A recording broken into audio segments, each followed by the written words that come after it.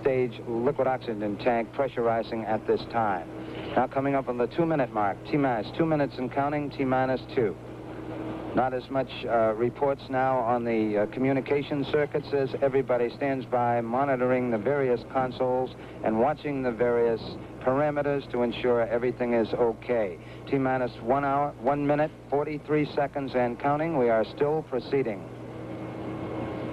And just at this moment, a great gust of wind sweeps our press camp here. 90-second mark in our countdown. Mark, T-minus 90 seconds and counting. T-minus 90. We have conditioned the liquid oxygen in the first stage of the Saturn launch vehicle. All tanks in the 2 stages now pressurizing. Most of the work over these final several minutes concerned with the launch vehicle, directed by the test conductor, Don Carlson.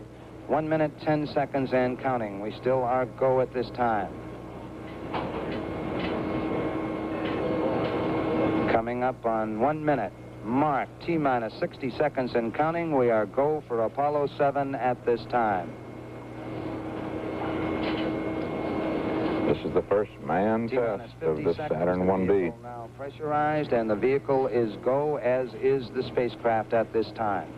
First American 3-man flight. T-minus 40 seconds and counting. First step in a final series of tests to get American on the moon by the end of 1969. 30 seconds and counting. We'll get ignition of those 8 engines in the first stage at the 3-second mark in the countdown. Now T-minus 21 seconds and counting. We have completed our power transfer. The Saturn 1B launch vehicle, which now weighs 1.3 million pounds, is ready to go. Coming up on the 10-second mark. 10, 9, 8, 7, 6, 5, 4, 3, 2. We have ignition. Commit liftoff. We have liftoff. Slowly. This is launch control. We have cleared the tower. Roger, tower clear. Took 5 seconds for that sound to reach us. The roll program has commenced.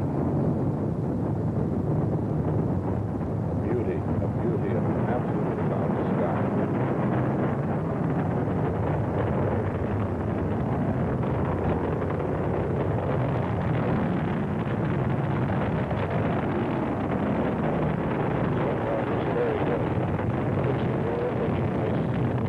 As scheduled. It looks good.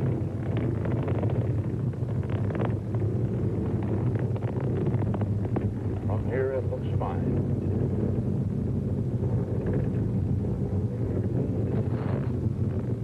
Straight and true on its course. Get a good view of it there with our long-range camera. Wally Schirra, Don Isley, Walter Cunningham, the latter two making their first space flight. Wally Schirra, his third, riding that 1 minute, 20 seconds into the flight. big All systems go on the ground and in the air.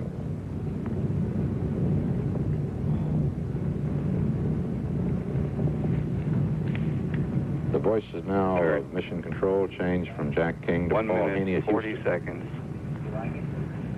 They've gone through maximum dynamic pressure. Flight director asks the flight dynamics officer if he likes it, and he says, yes, sir, it looks good. Look at the flame. 700 gallons of RP1 and liquid oxidizer burning up there every second. That thing developing 1,600,000 Coming up on 2 minutes, Mark, 2 minutes.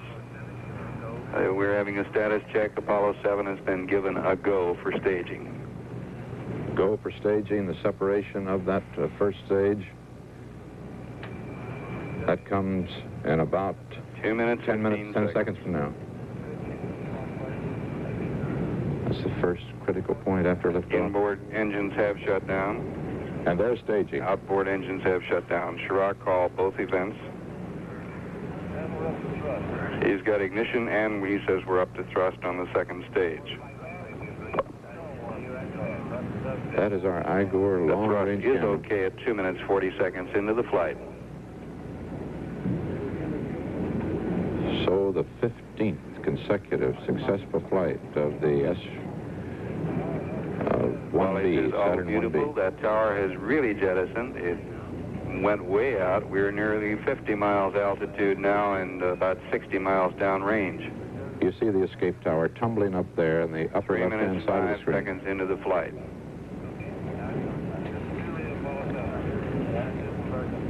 He got the separation plan from the first section, and the second It's just stage has with ignited. Capcom here in Houston. A very clean voice communication today.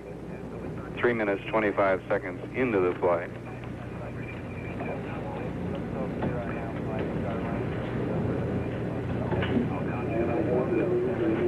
This is the best view we've ever had from our magnificent Igor camera. Trajectory and guidance give another go here.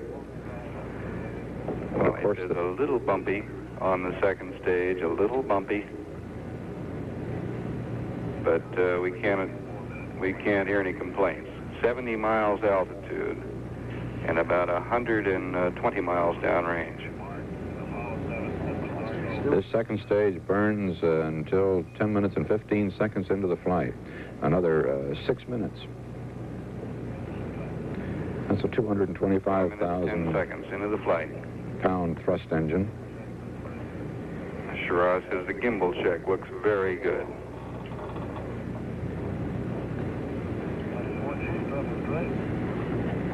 And his observation is the 1G stuff is great. Apparently the G loads were quite low. That means We've been monitoring Shiraz heart rate because that's the only physical parameter we have coming through, and it at launch and through the early stages ran about 90 to 92 beats. 4 minutes, 50 seconds into the flight. The flight director is polling all his stations here and is getting enthusiastic goes at every console. 5 minutes into the flight. And we've heard from Don Isley, who reported the spacecraft guidance go. 90 miles altitude now. Bill Stout out there and down a Don Isley is monitoring some of these instruments, and is Cunningham monitoring some too? 5 minutes and 25 Nick, seconds into the flight. Can you tell us, would Isley and Cunningham both be watching instruments, or is that one man's job? Right.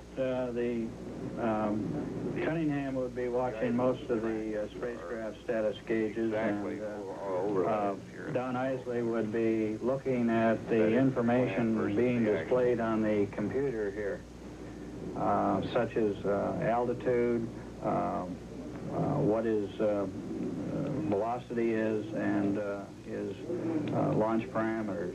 Wally says she's riding like a dream at 5 minutes, 58 seconds into the flight. It certainly sounds as though no one has had anything to complain about yet. All the words back from the spacecraft are gleeful, delighted, smooth, pleasant, and so forth. What would that look like here? Would there be any instrument, going back to what Shiraz said, a little bumpy in the second stage? How would you have seen that on your display? Well, I think he probably could have seen this off his added